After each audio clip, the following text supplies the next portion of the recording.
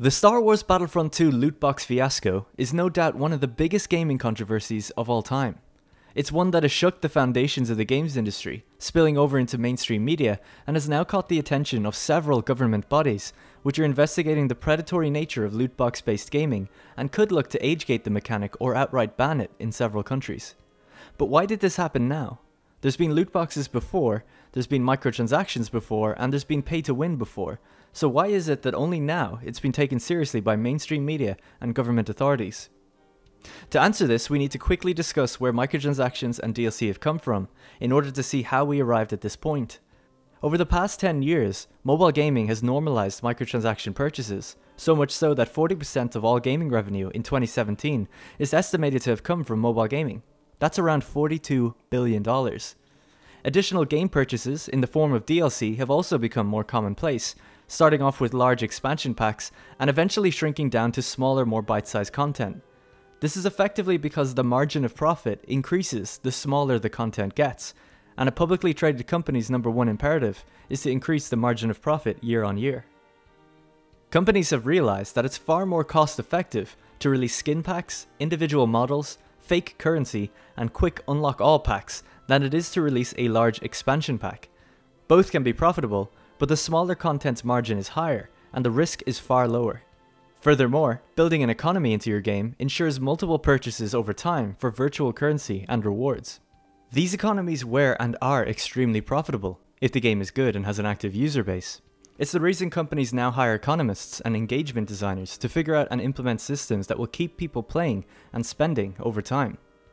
When first introduced, one of the issues with these systems from a company's standpoint was that if a user bought everything, they'd have nothing more to spend money on.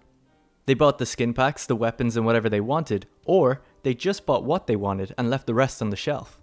So a company could find itself asking, how can we get people to keep spending money in our game, even after they've gotten what they want, without creating more stuff? Simple, just don't give them what they want. Enter the loot box. The loot box is designed to remove the element of choice from your purchasing decision, instead rewarding you with a random item.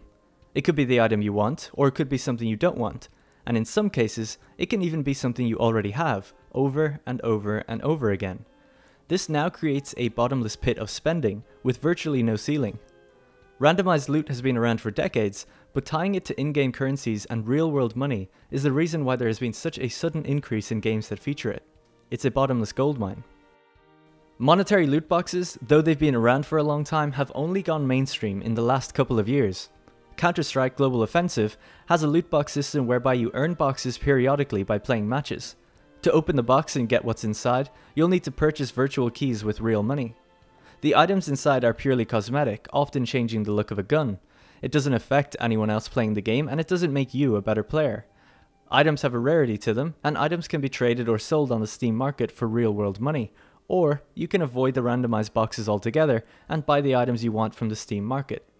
Overwatch further popularized the mechanic in 2016, rewarding players with regular loot boxes when they level up or with events, that enhanced the cosmetic look of the characters and emotes. It didn't affect gameplay, it wasn't mandatory, and if you received a lot of items, you could convert them into coins to get just what you want. Where Battlefront 2 differs from the previous games mentioned, is that the loot boxes are unavoidable in order to progress through the game. The content isn't additive, it's necessary. So because the whole game was designed around earning credits and loot boxes, which can be purchased for real money, the game's progression was slowed down to a crawl. Most notably, it would take around 40 hours of playtime just to earn Darth Vader, a staple of the Star Wars franchise and character that was in all previous Battlefront games on the onset.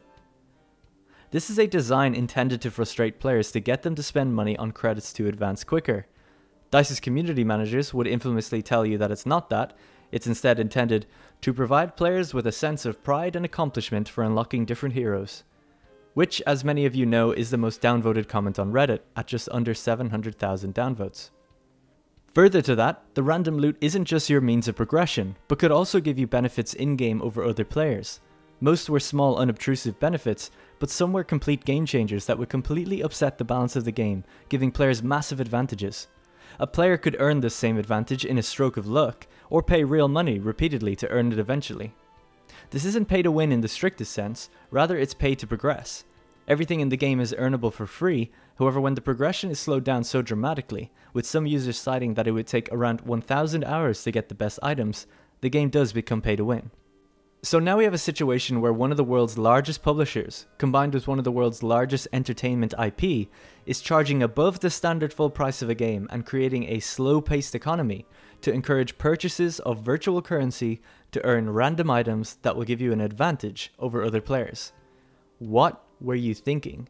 Seriously, why was it designed this way? We have it on good authority that EA will sometimes tell their developers to monetize their games with microtransactions, and even tell them to change some designs such as adding multiplayer or co-op because it's the new popular thing. It happened to Dead Space and ultimately helped kill the series because of it. Loot boxes are the new hot thing that are clearly generating a lot of revenue. FIFA's Ultimate Team randomized card system is a massive earner for EA, so it's not unlikely that EA mandated that lootbox rewards make their way into Star Wars in some fashion. Did they say it needed to be pay to win? Did they say it needed to cover every aspect of progression? Did they say they wanted it to take 40 hours for mainline heroes to be unlocked? Or did they say they wanted around $2,000 of purchasable content? I don't know, and unless someone comes forward and tells us, we won't. Sometimes designers can be incentivized to do this stuff themselves. If you introduce a system that pulls in millions of dollars, you're probably going to get a nice bonus, and so is your team. EA are most likely ultimately to blame, as we see microtransactions in pretty much all of their titles, but we see it in many shapes and forms. Having a quick look through the credits of the game, there are 4 engagement designers at DICE who specialize in monetization and gameplay systems according to their profiles. I'm not on a witch hunt here, but I do believe these people had a heavy hand in the situation we see today. I would love to ask them, would a system like Overwatch's using random cosmetic loot not have been enough? Did Disney, the IP holder, say you can't change too much aesthetically and rule out the idea of a viable cosmetic economy? What drove you to revolve the entire game's progression around random chances? And did you not test it and think that 40 hours or even 20 hours is just a bit too much to unlock any one thing? Do you find it fun? Do you like to purchase progression? Does it make you feel rewarded? If you didn't like what you were creating or implementing, or disagreed with it, did you ever voice your concern to your leads, directors, or to EA? Or did you feel like you had to create a system that would generate money without really thinking of the consumer? These are questions we most likely won't get an answer for a long time. I'm sure some people will say that EA made them do it, or they had no choice, but I don't think that's the reality. If the decisions were made already on how this was going to be designed, then you don't hire 4 designers to do it. Or if you do, you don't call them designers, as they haven't designed anything, they're just implementing it. In reality, EA probably set targets for a games-as-a-service system with goals for player retention and player spending that they were looking to achieve. They would then hire and assign engagement designers to come up with a system that works for the game and has the best chance at maximizing profitability. The publisher had announced the removal of the Season Pass and the Map Packs DLC after Battlefront 1's extremely low retention rate fatally divided the player base. Because of this, there was no doubt high pressure to have a very lucrative system to replace the old Season Pass and DLC packs. Don't get me wrong, EA are definitely to blame for creating an environment where this type of monetization happens, either by rewarding those who implement it or by mandating specific ways of doing it. But I also believe that the 4 engagement designers and perhaps a handful of others at DICE created an unbelievably bad system that didn't have to be this way. Games often have clever ways of monetizing content that can be fun and rewarding, fit the world and get you to spend more than you'd even like to. This is none of that, and they are not blameless. If my assumptions here are wrong, I would encourage developers to speak to journalists privately about what's happening. It would serve the consumer very well to have this kind of information. So at the beginning of the video I asked, why is it that such tremendous backlash has happened now? It's because of the nature of the implementation of this system. It's incorporated all of the controversial features such as pay to win, loot boxes and microtransactions, on top of an already full price game, and combined it with the largest entertainment IP of all time. It's an unavoidable predatory system in a massively beloved franchise, a game that's aimed at kids and a company that earns billions. Quite simply, it pushed too far, too fast, jumping ahead of the slow monetization feature creep the industry is being succumbing to. Consumers have been met with similar systems in other games, and its rampant increase in 2017 alone has them saying enough is enough. As Hawaii state officials put it, it's an online casino aimed at children and something needs to be done. EA tried to react, first slashing the progression times by 75% and then eventually turning off microtransactions altogether, albeit temporarily. Rumor has it that Disney were getting uncomfortable with the negative press surrounding their IP and told EA to do something about it, and probably quite quickly, which is why we've seen such a dramatic 180 of their system in such a short space of time. What's more, EA said it won't have a material impact on their fiscal year for 2018, but nevertheless investors are losing confidence and their share price is dropping. EA will be fine. In fiscal 2017 they pulled in a net revenue of $3 billion, so I can see why microtransactions in one of their games probably won't have that big of a dent. Now that their game is out, however, it's been met with lofty sales and no way to monetize it.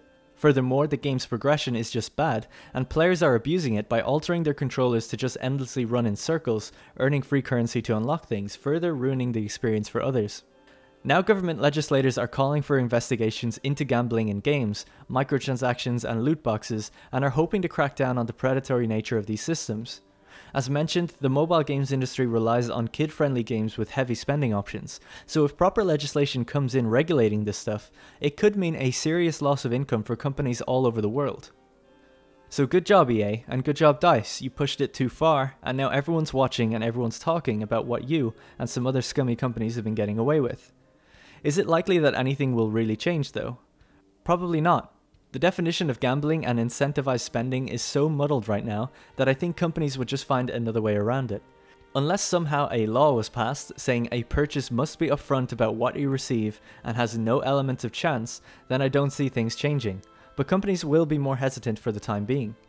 You wouldn't want to introduce loot boxes in your 2018 games as a service only for it to be banned in 2019, plus everyone would hate you. So it's a victory for gamers who want quality entertainment products and not slot machine style gambling. To those who say AAA development is too expensive without microtransactions or DLC, you're wrong. The answer is it's very cheap to make extra content and it makes a lot of money. They simply want to create as high a margin as possible and earn more year on year. That's always the goal. It's extremely unpredictable how additive content will do because it relies on so many factors: the reception of the game, the retention over time, the quality of the content, and much more. So companies never base their profitability off of something so unpredictable. It's always just extra cash on top. So that's it for my take on the Star Wars Battlefront 2 controversy. This issue is ongoing and is the reason I took so long to get to it. Every other day some story popped up changing the landscape and I didn't want to rush a video out and have to update it later.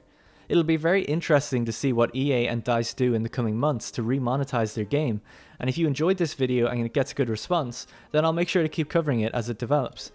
I don't own Battlefront 2 and personally have no intention of buying games that treat their players as users they can monetize. There's too many good games out there that don't do that, so I'll stick to them. Thank you very much for watching, and please consider leaving a like on the video if you enjoyed it, and share it wherever you can if you think it has a good message. Thanks again, and I'll see you in the next one.